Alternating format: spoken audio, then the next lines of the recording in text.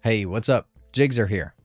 Scanning the QR code is easy. You'll pull out your phone, point the camera toward the code, and then you retrieve the information. But what if you have to scan a QR code from a picture stored on your iPhone? In this video, I'll show you how to decode the QR code. Let's go. There are several ways to scan QR codes from screenshots or pictures on your iPhone. Before you begin, make sure the QR code in the image is clear and not blurry or obstructed.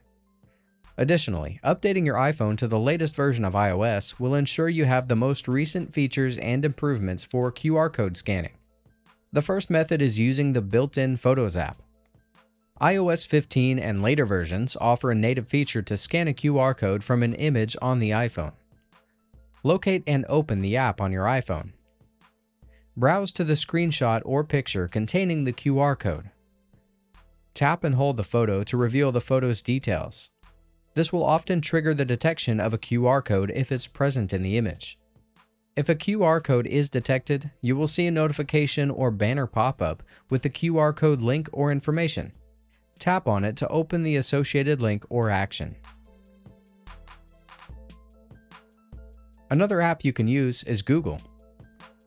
If you have it on your phone, you can use it to scan a QR code. But if you don't have it yet, install it on the App Store. It has a lens that uses image recognition to scan QR codes even from saved photos.